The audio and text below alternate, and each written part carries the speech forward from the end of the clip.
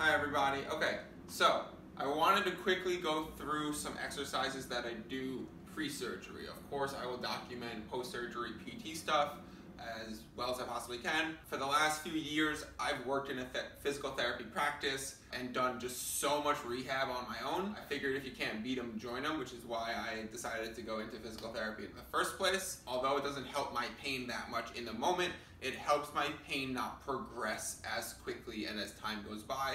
So I'm gonna walk you quickly through the exercise routine that I do, the order of which is very important, so I will go through those one by one. I'm gonna start with the hamstring stretch. Like I mentioned in my first video, very unknown about Scheuermanns disease is that people stay rounded, posterior pelvic tilt, shortened hamstrings, chronically tight hamstrings for Scheuermanns people. So what I like to do is do a passive hamstring stretch. I get in between a doorway. I lie on a comfortable thing so I'm not on the hardwood. That would not be fun against a Scheuermanns bump. And then what I do is I just put one leg up against the door and the second leg goes flat against the ground. So I'm just passively just trying to press my heel into the door, straighten my leg, take some deep breaths. I'll hang out here for a minute, then I'll switch sides. Again, straightening this foot out. The more you straighten your foot out through the door, the more it's gonna stretch the leg that's up against the door. Again, I'll hold this, deep breaths. I'll try and relax as much as possible. Taking deep breaths, 30 seconds, a minute, 2 minutes even. I try to do both sides for a minute or two twice. That is the doorway hamstring stretch. So after I do the hamstring stretch, what I come down to on the mat, and I'm gonna do some Supermans. I'm gonna lie in a prone position. What I do is squeeze my glutes and activate my glutes as I lift up and extend my thoracic. This is my favorite exercise to do. I'm trying to curve my apex into extension and I'm only resisting gravity. So sometimes this is really difficult for me to do in a standing position, but when I come into prone and I'm only working against the forces of gravity against my apex, and I can do this Superman motion. Again, I'm trying not to lift, sometimes I accidentally do, but I'm trying to squeeze my glutes and keep my legs on the ground instead of like the full Superman. That's because I don't want to stress the lumbar too much.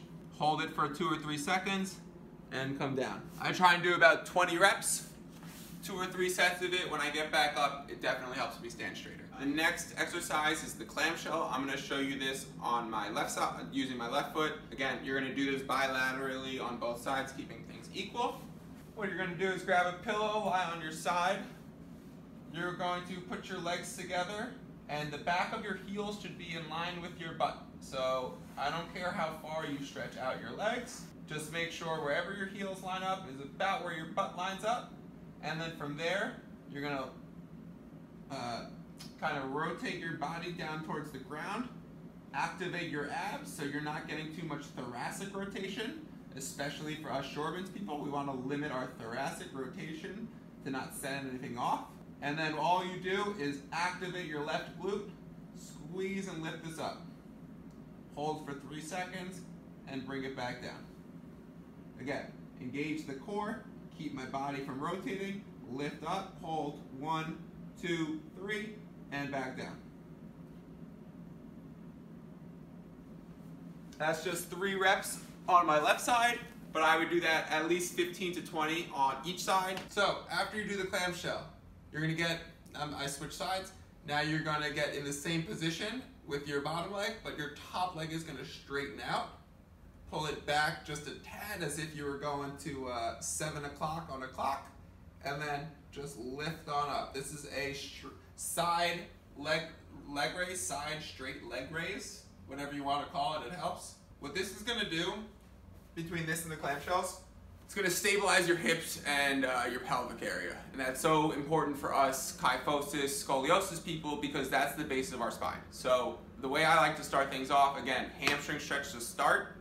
Then I like to do that thoracic extension, so Superman's, just to get some stability through the area where I have the most pain. Then I'm going to stabilize my pelvis, and now I'm going to go on to working some of my abs, and now we're going to start working up the chain again. Since it is the day before my surgery, I'm not going to go flare up my abs and kind of like do too much right now, but I'm going to quickly just tell you guys the ab exercises that I do. So I will do some planks. I'll do at least 3 normal planks, 30 to 45 seconds up to a minute. I'll do 3 to 4 side planks on each side for at least 30 seconds to fire my obliques. I will do bird dogs, where you extend one arm and foot from each side. Again, these are great cross-body exercises for people with scoliosis or kyphosis. So that means we've done hamstrings, glutes, hips, thoracic, abs. For shoulders, I'll do some I's, Y's, and T's. Maybe I'll do a slight hip hinge and get my back going a little bit. And of course, especially for people with a more pronounced curve in your thoracic, you may have more cervical pain because you're more curved in your thoracic, so you're forced to do more extending from your cervical. Chin retractions. So these are just essentially making yourself as ugly as possible, holding it for about 5 seconds, and then relaxing. I can imagine if you're like me, you're in a lot of pain, so having kind of like a not too intense but a good exercise protocol that can give you some stability and maybe take the edge off a little bit, but kind of help you feel more aligned and more balanced. Hopefully that gets you through the day, and ultimately what that really hopes is that when you get out of surgery, your muscles are ready to help you start to recover.